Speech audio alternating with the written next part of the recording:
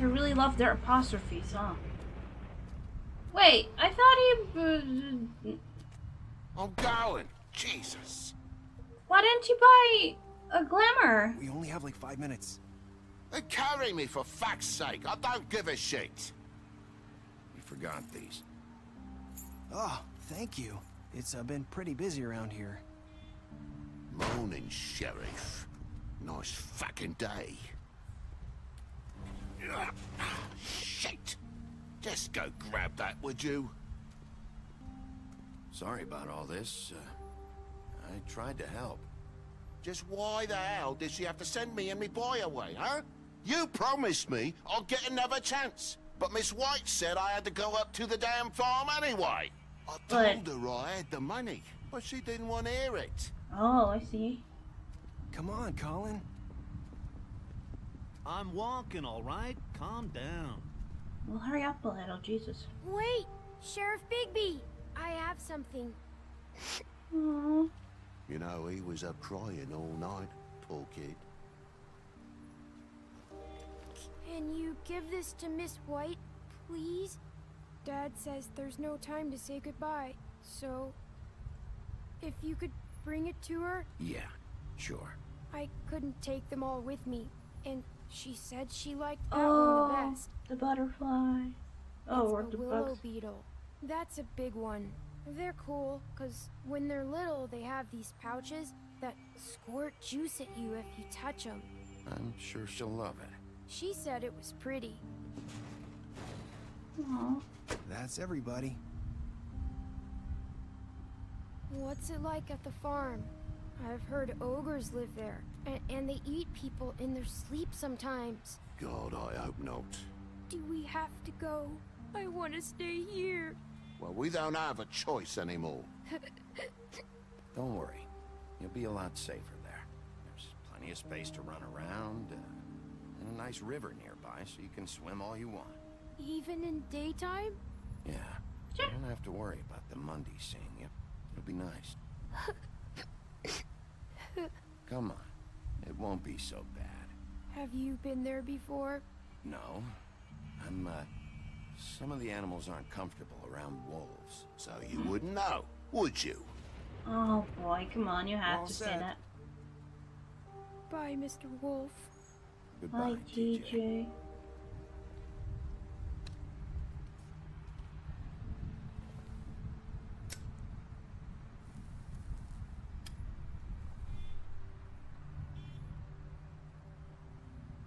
Are you still mad at me?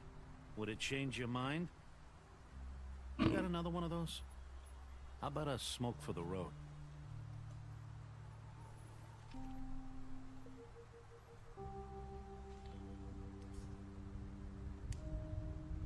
Thanks, Bigby. I should Always probably a quit. gentleman, aren't you, Bigby? I guess I'll see you around. Alright. Stay out of trouble, okay? If you Yeah? even can. I'll try. Yeah, me too.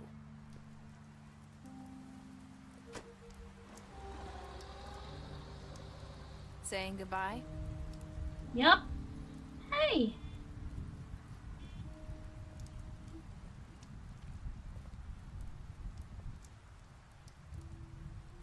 Hi.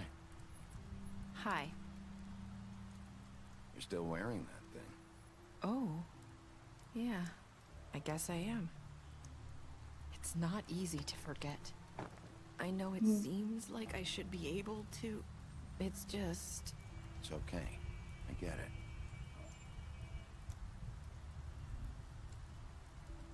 Listen, I came here because I have to tell you something. Okay. What is it? It's about what happened to Faith and Lily. Mm-hmm. I'm not sure where to start. Faith, Lily, and I, we had this plan.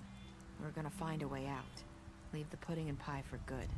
Okay. But then Faith decided to get some leverage. She stole a picture of Crane and Lily together. The minute Faith stole that photo, we had dirt on one of the crooked man's allies. If he found out, I had no choice. You have to understand. You've seen how they kept us quiet in that place. Nerissa, just tell me what happened. I freaked out, okay?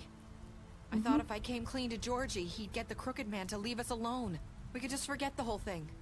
Maybe try again in a few years. You what? So I told him everything. And I begged for mercy for all of us. I didn't want anyone to die over a picture. You were just trying to protect them. Yeah. Georgie promised he'd smooth things over with the Crooked Man. But then... Oh, God.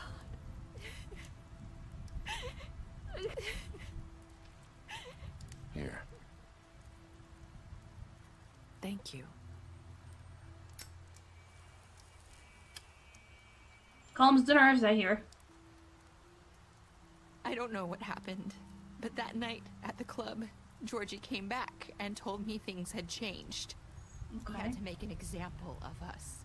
We had committed treason.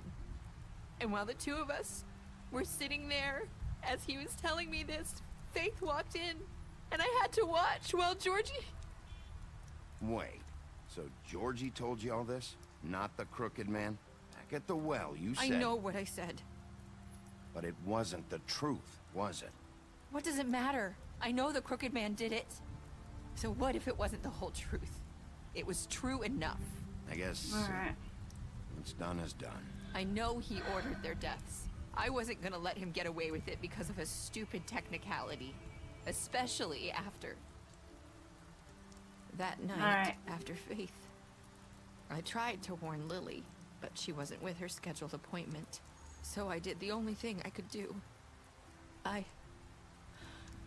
I left Faith's head at your doorstep. You? Gotcha. I walked her over here, and I left her. You were trying to get my attention. So you started all this. I just pointed you in the right direction. People like us get forgotten all the time.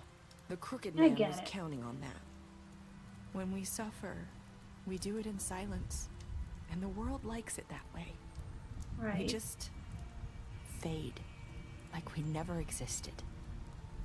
I couldn't watch that happen to Faith or Lily. Nobody cares about us. I'm sorry, Nerissa. I'm sorry that's what it took to get me to pay attention. It'll be different now. You'll make things right. You and Snow. I don't know. Seems like no matter what I do, it's just not enough for her. Or anyone. I just can't win with these people. I know it might feel that way, but they need you, Bigby. Both of you. You two make a good team. The way you look out for each other. And look out for us. You don't see that a lot these days. I don't really know where we stand anymore. Things are just... different. Huh. Things are always different. I guess. Look, Bigby. After everything you've done for us, maybe they don't want to admit it, but without you, none of this would have happened. You listened when no one else would. You knew when to show mercy, and you brought justice to this town. Finally.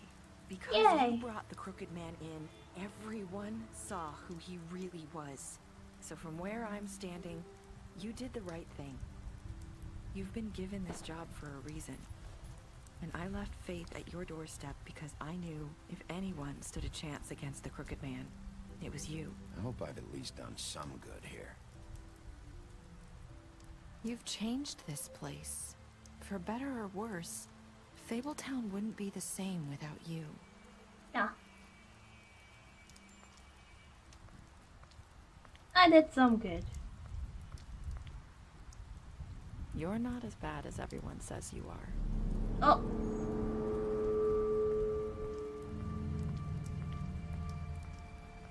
Haven't we heard that before? I have to tell you something. I feel like we've met before. You're trying to place me. You like my ribbon? Do you like it? Faith wore one too. Would hide her beauty so she could escape his kingdom. They used to call me the Little Mermaid. Dr. Swinehart ever get back to you about Faith? He said he wanted to run more tests. I hope you find what you're looking for.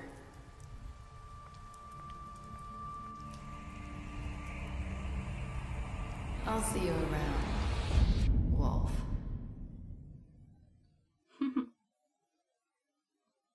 Yay!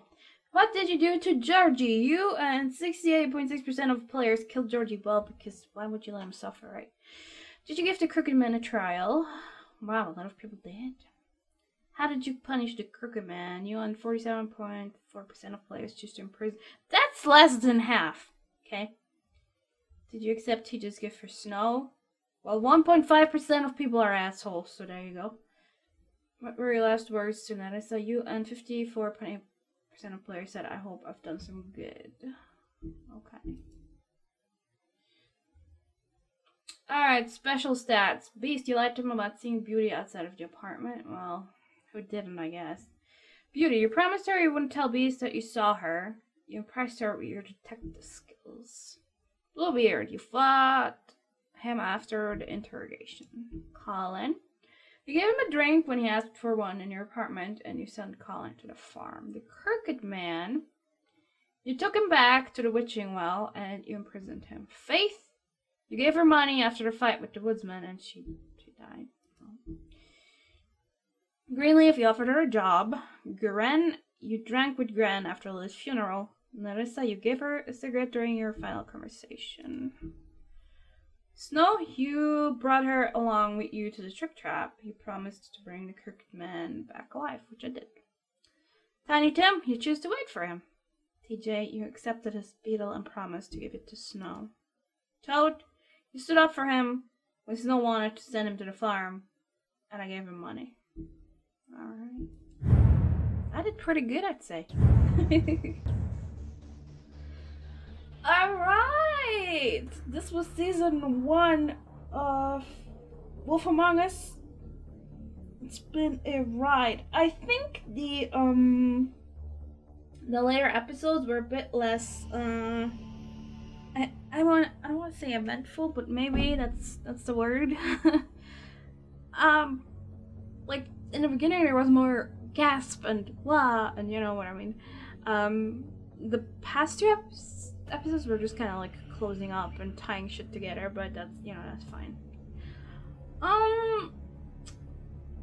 I'm curious to see about the second season that is supposedly coming out. I don't know when. I just heard something recently about it. I might pick it up if you guys would like to see it. It would definitely be interesting to see how this whole how everything is like linked with Narissa and was it Faith? I think it seemed to be the same person, like what he said in the end, Buffkin, about the hiding and whatnot. So it would be interesting to see what the hell that's all about. I mean, staging your own death, pretty good way to get away from shit, right? But I don't know. So far we can just speculate, so we'll see what happens there. I really enjoyed the game. I like Telltale games anyways. At least you could tell that some stuff here actually got influenced by how you decided. Even though some stuff was gonna happen anyway, like, some people dying and whatnot, so that's too bad, but it's cool. I have played Game of Thrones before from Telltale, which I think there's another season coming up, but fuck if I know. I'm assuming. There's a new season coming for this, again, from what I heard. And there's a whole bunch of more Telltale games that I have in my Steam library. And I'd be interested in playing those. Definitely. I have Walking Dead, Batman, and I don't know what else, so I'd be down. Let me know if you're hype about that. Alright, continue the story. Yeah, these are the comics, which this is all based on. Fables. So if you would like to read more about all of this, that's where you gotta go. comics, graphic novels, whatever, you know what I mean. Apparently they're pretty good. I need to check sometime when I have a bit more time. Alright, let's see the extras before we close this.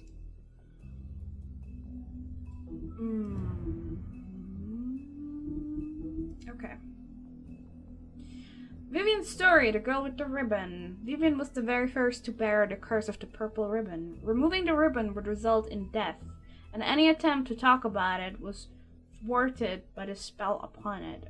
As time went on, she tried to live a normal life. Eventually she married a nice man, but he was constantly wondering about the ribbon around her neck. Despite her pleas for him to leave it alone, one night while she was sleeping, he attempted to remove it. As he pulled on the edge of the string, Vivian woke and saw what her husband was doing.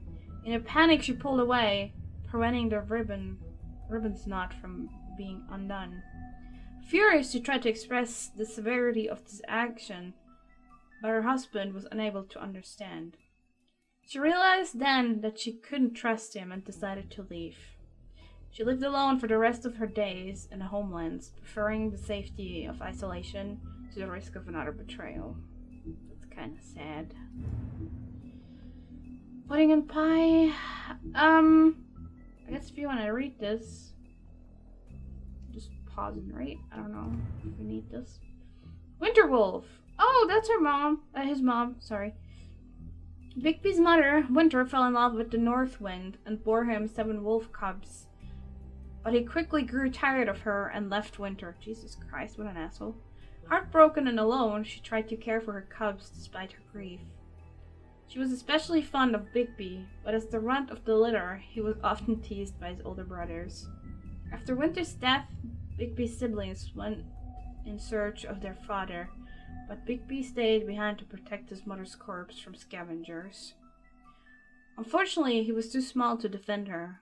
From then on, he vowed to eat something bigger each day until he was large enough to confront his father and finally make him pay for the pain he caused his family. Oh. The big bad wolf, he looks cute. Bigby's true form is that of a giant, 8-foot-tall wolf.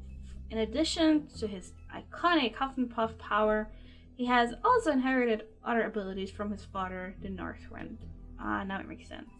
For example, Bigby is able to hold his breath for an abnormally long amount of time, making it impossible for him to drown. Cool. Mary's loyalty.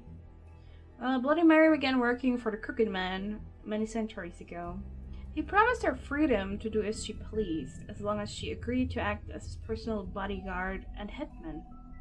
Because of the Crooked Man's power and influence, Mary never had to worry about getting caught by the authorities. She enjoys her job immensely and would defend the Crooked Man to the death, mostly because she finds it fun. Well, she did! Fableton's justice. Oh, so this is basically the whole concept. Again, if you want to read this. There we go. A new order, Snow White in charge. Yeah, let's look at this. With Crane out of the picture, Mayor Cole has officially appointed Snow White as the Director of Operations and Deputy Mayor in his absence. Many would say this promotion is a long time coming, since she was instrumental in the establishment of Fabletown and personally ensured that many fables made it to the New World safely. She's also been doing the work of Deputy Mayor unofficially for years. Yeah. Sheriff Bigby? What else is there to say about him? After fleeing the homelands, Bigby Wolf spent many years wandering through Europe. With a fable colony quickly developing in the New World, Snow White and Feathertop tracked down the wolf and offered him passage to Fabletown. He agreed, and Snow caught him with a lycanthropy-stained knife to give him the power to change into human form at will. Bigby became Sheriff of Fabletown under King Cole's administration, but because of his violent past, many fables didn't trust him, and he was banned from ever setting foot on the farm. To this day, he struggles to redeem himself in the eyes of the community. Well, I think we did pretty good. I don't know. Maybe it's just me. Cool. There's a few more things I need to get, I guess, but I'll do that off cam. It's just for achievement purposes on Steam. It's not that much. Alright. So this is pretty much it. Like I said, I hope you enjoyed. If you'd be interested, I could play Season 2. And if you'd be interested, I could play Walking Dead, Batman, etc. I'd be hyped, especially for Batman. So let me know what you think, and we'll see how that goes. So, as always, thanks for watching, thanks for joining, and I'll see you next time. Bye. Hiya! Thanks for watching my video. I hope you liked it. Please make sure to leave a thumbs up and subscribe to my channel if you enjoy my content. Don't be shy about leaving me a comment with your thoughts either. Make sure to check out my other work as well if you'd like to support me. Thank yous, and until next time. Bye, yo!